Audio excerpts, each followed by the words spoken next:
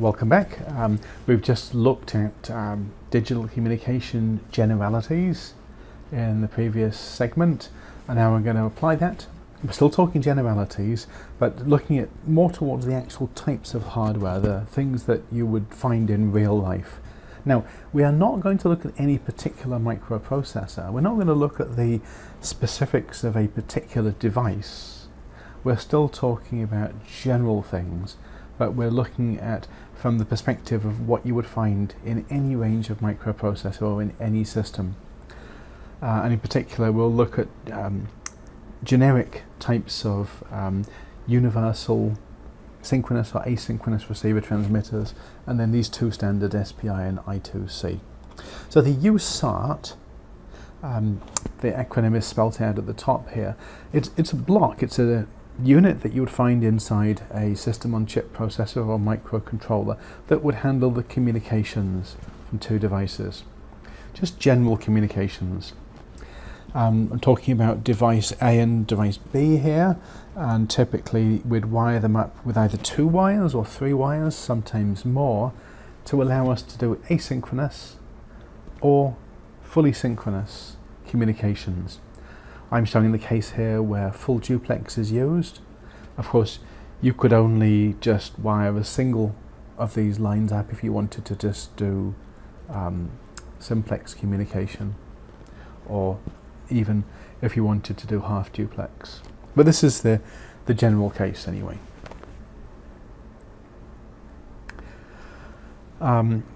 If we look at the top diagram here, this is a UART, it's asynchronous. Asynchronous means there's no clock line.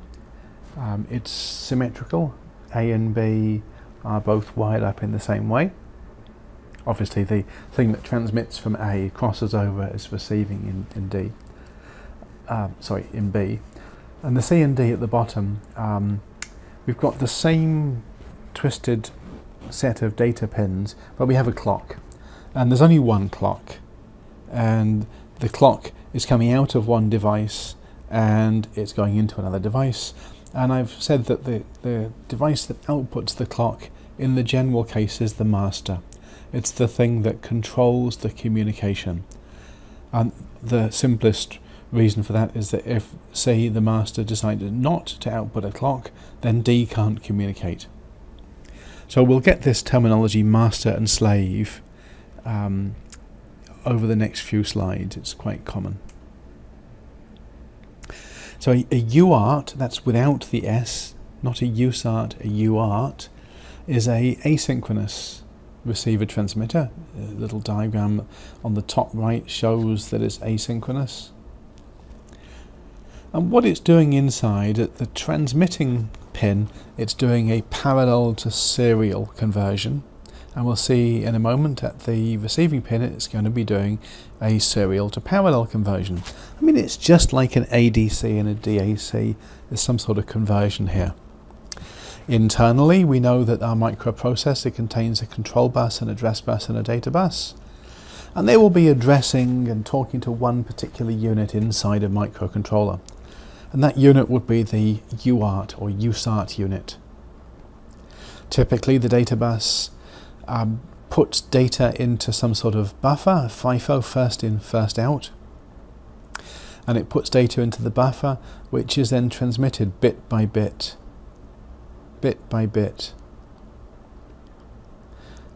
clocked out with an internal bit clock. Okay, there's no clock being sent from A to B, so that the clock which is doing the transmitting is only internal to device A. And we have these D flip-flops down the bottom here, and the D flip-flops are taking the bits that the data bus has written into the buffer, and they're taking each one of those bits through a bit of logic into D, and then they're being clocked out of Q. Okay, and that is the TXD pin.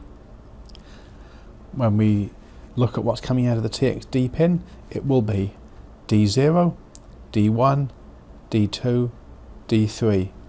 Then the next word is brought in, and we will do the new D0, D1, D2, D3. Then the next word is brought in and we'll do the next D0, D1, D2 and D3 and so on.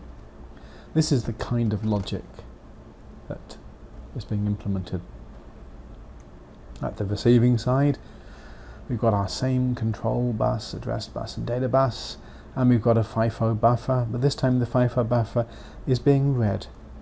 What comes in on the RxD pin is being clocked by the same type of internal bit clock. It's not the same clock because this is a different device. The transmitter is one device, the receiver is a different device. But its internal bit clock should agree with the transmitter, as we've seen in the first part of this segment. So the data on the RxD pin is being clocked in through here, and the first bit, second bit, third bit, fourth bit, once they've all 4 bits are in, then they'll be pushed up into the FIFO buffer. There'll be D0,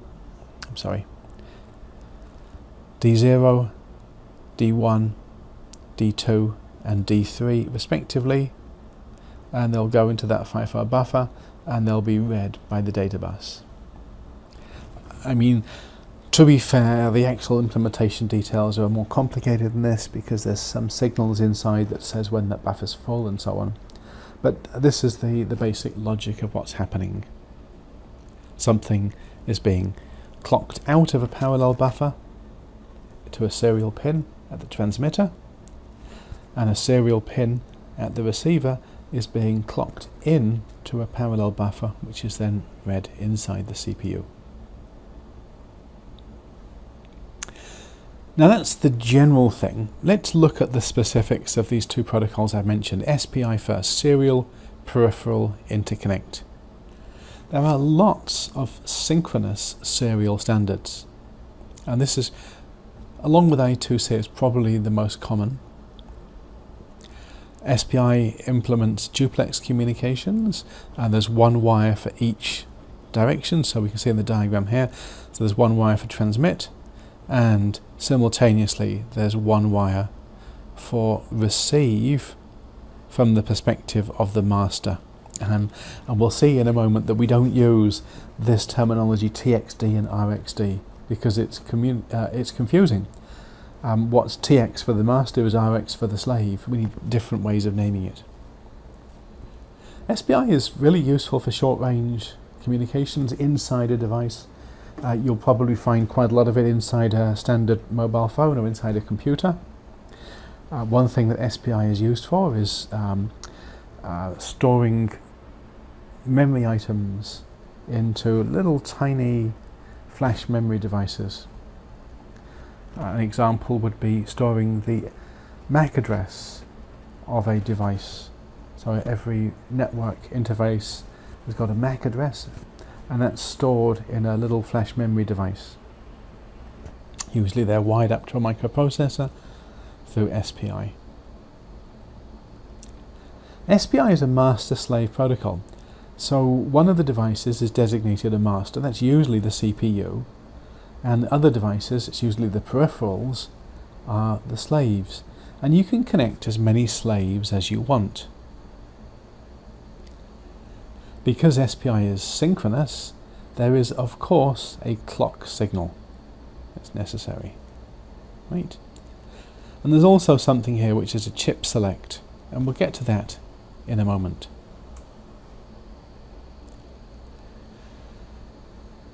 Now, the way you'd wire it up is shown like this. This is actually taken from a circuit diagram, so it's just cut and pasted here. And I'll talk to you, as promised, about the terminology in a moment. But first of all, you should note that there's the single master, which is probably a CPU, and that there's these multiple slaves, the N slaves here. There's some shared buses, so the 3 shared connections that go to all of these devices are at the top here, and then there's 3 separate pins here, one for each device. So that first line goes only to slave station 1, the second line goes only to slave station 2, the third line goes only to slave station N, 3 in this case. So those 3 wires are 1 per slave, and those are the select wires, chip select or slave select. The common wires, the 3 that I said at the top here that are common, they are the serial clock, MOSI, which stands for master out slave in. That's the output data from the master. It goes to all the slaves. And MISO, which is master in slave out. That's the output from slaves going into the master. Now obviously only one slave can output on the MISO signal at any one time. And that's the function of the CS, the chip select or slave select pins. And the way it works is shown down the bottom. So if the master wants to read from or write to device 1, what it will do is it will select CS1, it will select device 1, and it will say, hey, device 1, I'm about to talk to you. It will then output a command on MOSI, master out slave in, and because device 1 has been told that it's been selected, then device 1 will listen to that command. Device 1 would then respond, and it can do that safely on the MISO wire because we know it's the only device that's selected at the moment. All the other devices will remain quiescent or sleeping. So this is the basic principle of SPI. It's a very nice protocol.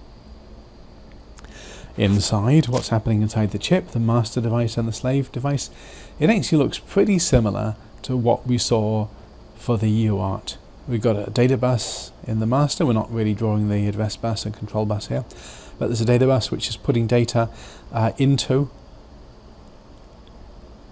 a shift register. A clock generator is then clocking out what comes out of that shift register on the MOSI pin. That's going to the slave, whichever slave happens to be selected, and the same clock signal is of course going to the slave because it's a synchronous protocol. Okay, that then clocks in the MOSI data into the slave. Once it's clocked in, the slave can then read it. At the appropriate time, based on the protocol, the slave will then write something into the SPI shift register. The master will start up the clock again, and that data will be shifted out on the MISO pin to go into the master's SPI shift register. When that's been clocked in enough, the master will read it into the data bus. Right. So there's a shift register at both ends which holds the data going out and coming in, and there's a clock which starts at the master and it goes to all the slave devices, and there's a control block which in the master which selects whichever slave is being talked to at that time. Like many different protocols, there's some configurability here, so the clock polarity and the phase can be configured. So SPI in one particular hardware device might be a little different to SPI in a different hardware device. The programmers may have configured them differently. What's important is that within one system, all of the devices connected agree on how it works. I've taken this image copied directly from the SparkFun website. I love this image. That's why I've copied it. It would be too much for me to redraw it. It's just so nice to understand what's happening. It's taking the 4 wires that are involved in SPI when you've got a single slave and a single master, and it's just looking at what's happening on those pins. Black means something is being driven, and grey, as in just here, at the end and down by the clock and so on, this means that the system is idle. It's slightly different terminology here. We use CS for the select, Here they use SS, but it's the same signal. So in operation, like we've seen, the master sets the SS pin, the chip select, low. That means from this point on that this connected slave is selected. The master then starts to output a clock, just here. And on the falling edges of that clock, it outputs data on the MOSI pin. So this data changes to coincide with the falling edge of the SCK pin. The slave should read what's on MOSI on the rising edge of the clock pins. And the slave would read 11001010 in this case. After a little length of time, the slave has received this thing. The slave needs to respond. So the master again starts its clock. The master starts the clock again. And this clock, this 8 toggles on the clock, this time the slave outputs something for the master to read, and the slave is outputting things to coincide with the falling edge of the SCK, and the master reads the rising edge. So in this protocol, the output changes on the falling edge and it's read on the rising edge, and the master would read 011000010 from the slave. There may be more things happening, but eventually the master will stop talking to the slave, and it will therefore make the chip select signal go high again. And that's the basic communication mechanism. Another part of the protocol, which we're not going to talk about here, is what the master is sending and what the slave is sending.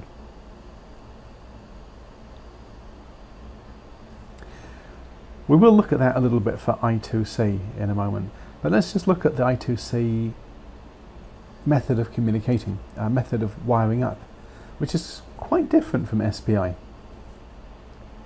Let's look at the similarities. It's synchronous, it's pretty slow, it's generally used for internal devices, it's good for short-range communications.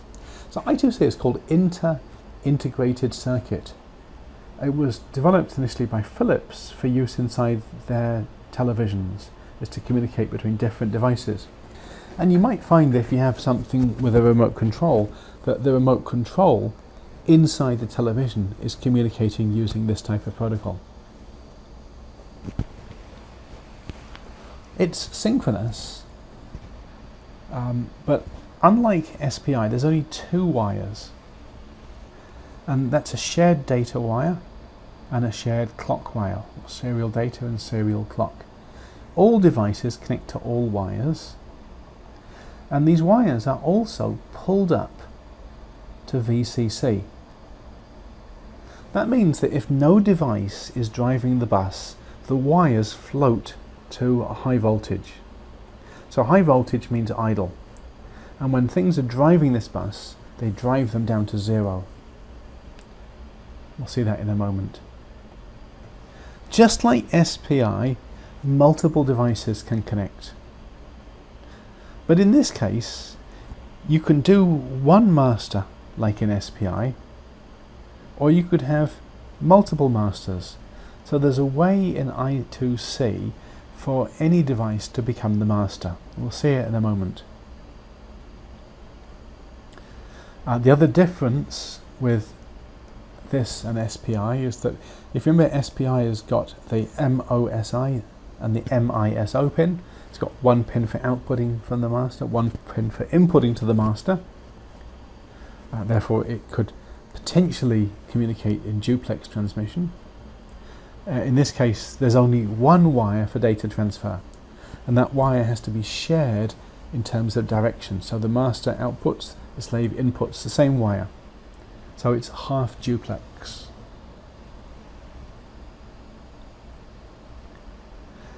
Let's just have a look at slightly more detail about the protocol itself.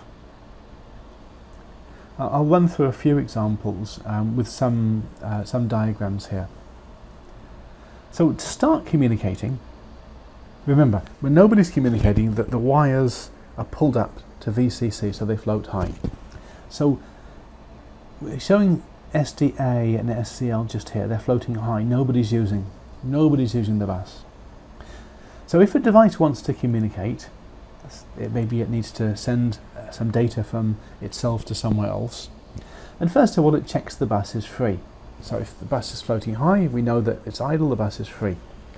If that happens, it signals to everybody else on the bus that it wants to be the master. And this, we'll see on the next page, is the so-called start condition.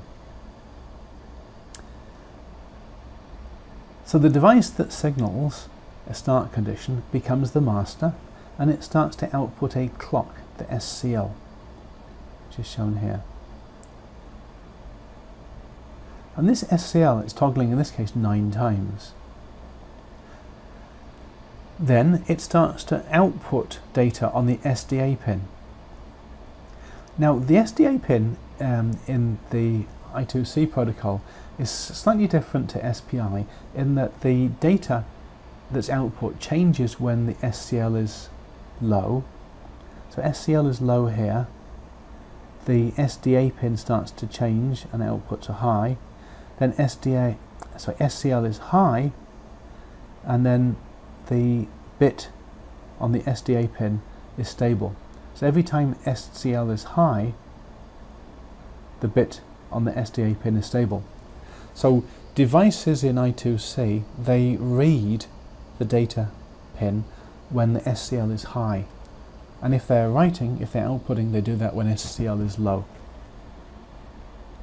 What is output is first of all an address, and the address is output most significant bit first.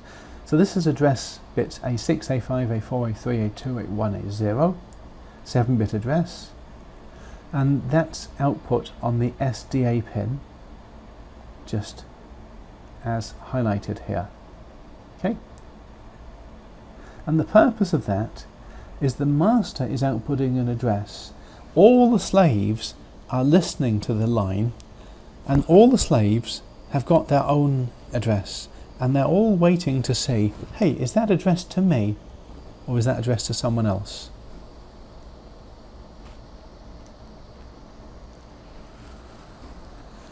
So as we mentioned on the previous page, there's a special start condition and a stop condition. The start condition is that a device that wants to be master checks if the bus is free. If the bus is free, then it drives SDA from high to low, so it drives SDA low, there, while SCL is still high. Okay? That signals to all other devices that that device wants to be the master. And the stop condition is very similar. That master device, it drives SDA from low to high, and SCL is high.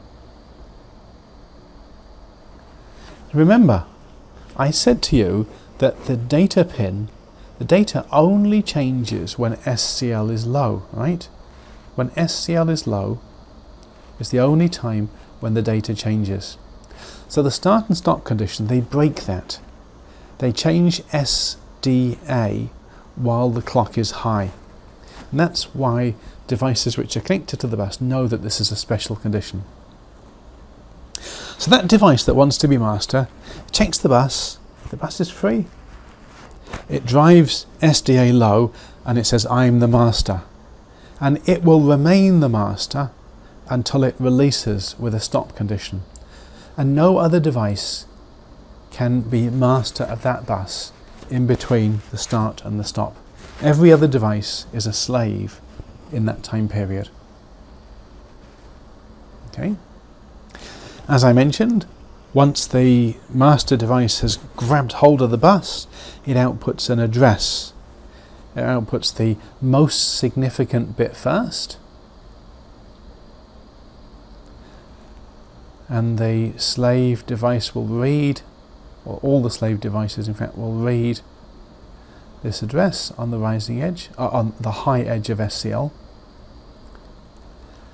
And the address ends where I indicate just here. That's the end of the address.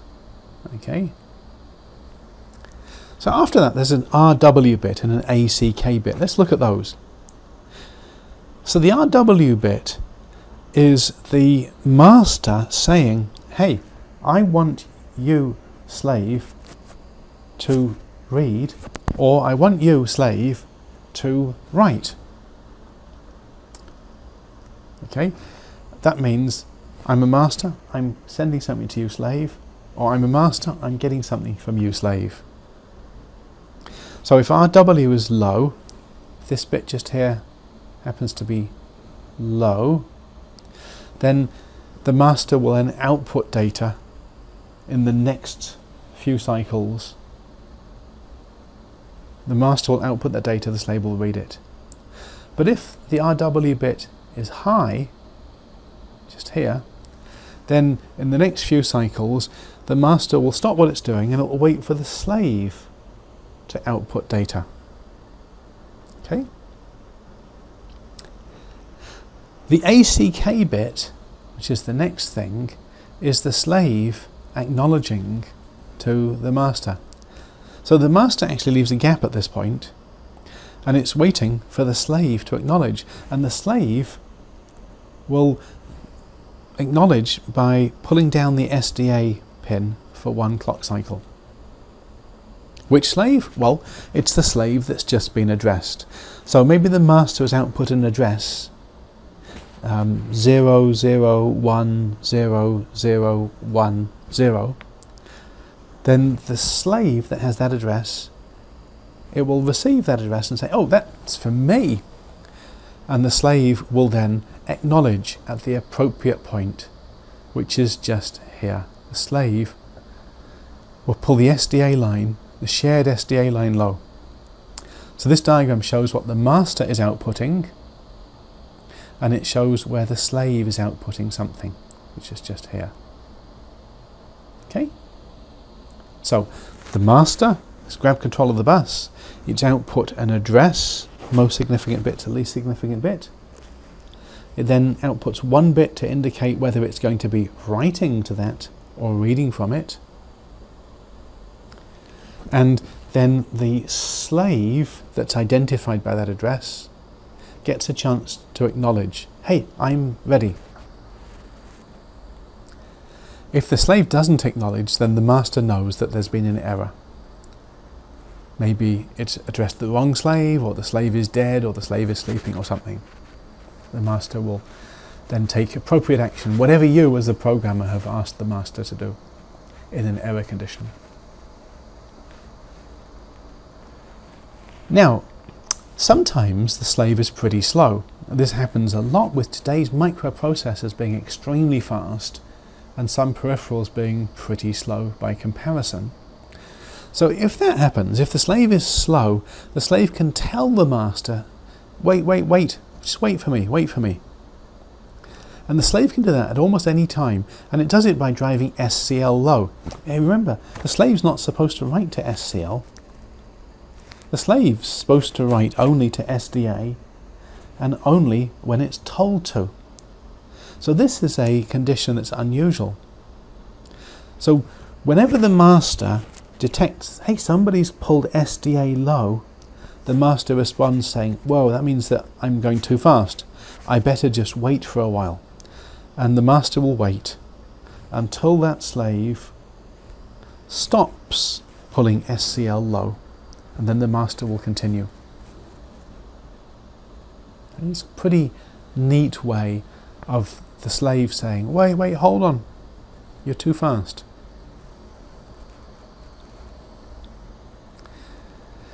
Now this seems like it's quite complicated, but both of these protocols are actually really well thought out, very commonly adopted. They're nice protocols. And you'll find that when you buy a microprocessor, you buy something off the shelf from Texas Instruments or some other manufacturer, you probably have I2C, I2C controllers and SPI controllers built in. if you want to use these protocols and your micro has a device like that built in, you're very fortunate. So your software is like this. Let's say you want to use SPI. Well, you write the software to configure the SPI unit. Once it's configured, you just write in your software, you write to that unit. You write to its transmit register. It transmits to something, and then something might send some information back, and your code inside that master reads from the SPI receive register. Maybe you use interrupts. Well, actually you should use interrupts. So your program configures interrupts. It writes to the SPI. When that device, that peripheral, decides to reply to the microprocessor, then the SPI unit flags an interrupt to your microprocessor. And you have an interrupt service routine that goes and reads the SPI unit. Sometimes you have to have an external device. You can buy little tiny chips that do nothing but implement I2C or SPI, and you can have that in your circuit next to your microcontroller, and your microcontroller connects to that chip using a parallel bus. Again, you connect your CPU, you configure that unit, and you read and write, and maybe that unit can interrupt your CPU. All of the protocols, all of the error handling, all of the toggling the acknowledgement bit and the RW bit, all that's handled by the unit itself. On the other hand, if you don't have such units and you don't really want to have a separate chip, you can just use a couple of GPIO pins. For SPI, you might just need 4 GPIO pins. One pin is an output, that's MOSI. One pin is an input, it's MISO. Another pin is an output, that will be the SCLK. And one more pin is an output, which will be the chip select. And that's the 4 pins. And then you need to write a piece of program, a piece of software, that's going to toggle these pins in the right way based on the timing diagrams that I'd shown in the previous pages. And then you need to make sure that you toggle them in the right way, and then if the slave doesn't respond, you do the right thing. So you have to read the standard, read the protocol and understand it to code this up. Well, these days you can probably just download a code handling library, download an SPI handling library, and you just tell that library which pins you're using and it will take care of the protocol for you. But in the old days, certainly when I started my career, we would do it all manually. We'd write our own programs to do this. And it's fun. So we just covered in this second part the USART and UART, Universal Synchronous Asynchronous Receiver Transmitter. It does everything. It's a block inside a microprocessor that you can configure for communicating. The UART, which is more traditional, it's asynchronous communications. The UART, an example, would be something that implements an RS-232 connection. And then we looked at 2 more modern things, synchronous communication protocols, SPI and I2C. And we looked a little bit about the protocols there because there's some interest. And you can see that it's pretty logical. And it's just a matter of reading the standards, reading the protocols, getting your head around what's happening. But once you do that, then they're very easy to follow and easy to understand. And like I said, I think they're quite fun to try to debug.